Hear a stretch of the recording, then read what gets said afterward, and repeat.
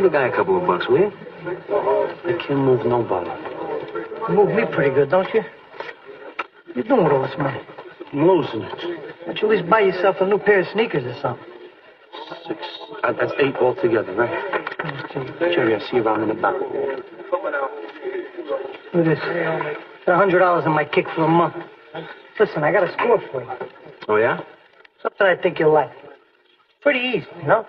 It's a supermarket. I think it's perfect for us. I mean, if you're interested.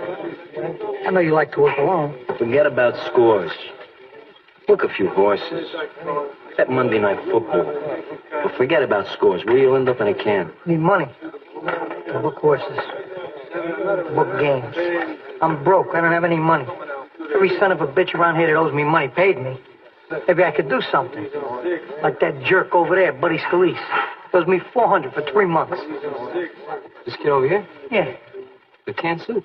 Yeah, that's it. Well, why don't you collect? You hear what I said? Buddy Speils. Jimmy Speils' nephew. So what? I mean, so what? You know who Jimmy Speils is. Let me understand something. Because his uncle's Al Capone, that mean you don't have to pay? What do you think? Why don't you introduce me to this kid? For what? Because I would like to meet him. And you want to abuse him? I don't want to. I just want to meet the kid. I mean, if his uncle's such a big-time racket guy, like, I'm impressed by stuff like that.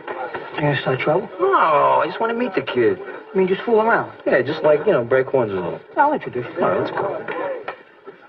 There's 2 kinds of people in this world. There's the sheep and the shepherds. And there's wolves, too. Hey, buddy, hey. Listen, just say hello to a friend of mine, Jerry Blanton. How's it going? Shit, my horse got boxed today. I dropped 500. 500? Excuse me, Mr. Speils? Let me ask you a question. How can you bet $500 on a horse race when you owe my friend here $400? Hey, who is this guy? I thought he was your friend. He doesn't mean anything. Joe, wait a second. Excuse me, your name is Buddy Speils, right? Is there any chance related to Jimmy Speils? Yeah, I thought so. There's a very strong resemblance in the eyes. I'm his nephew. You're Jimmy Speils' nephew? I heard a lot about your uncle. He's a big-time guy. That's right. Let me ask you just one more question. How come such an important man like Jimmy Speils has such a motherfucking nature like you for a fucking nephew? Okay? It doesn't make him any better than anybody else.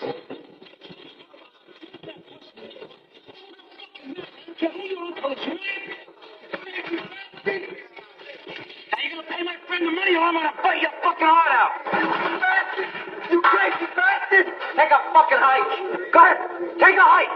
I'm not gonna forget this. You're gonna pay for this. Hey, college boy, go walk your poodle before I really get mad and bite your nose off. Go ahead, take a walk, I said. Go.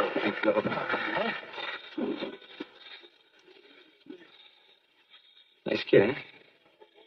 This is pretty good. I don't believe you. You know what you did? Huh? What? You started a lot of trouble. What are you talking about? I am as smooth as silk.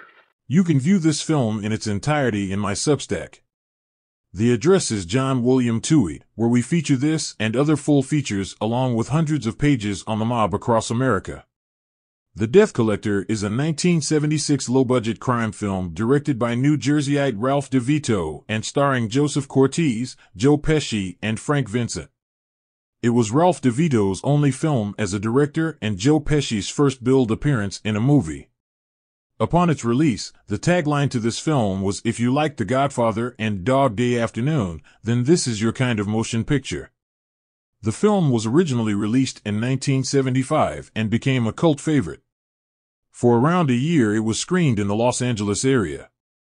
Pesce and Vincent's performances in the film were met with high critical acclaim. Actor Robert De Niro saw the film and recommended them to director Martin Scorsese for Raging Bull, which was the start of De Niro's numerous collaborations with Pesce and Vincent. The plot is that we follow the progress of Jerry Bolanti, a small-time mafia-connected hood with a short-tempered crook, is just out of prison and looking for work.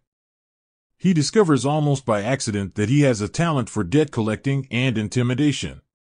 He then decides to pay a visit to a mid-level wise guy acquaintance and offer up his services.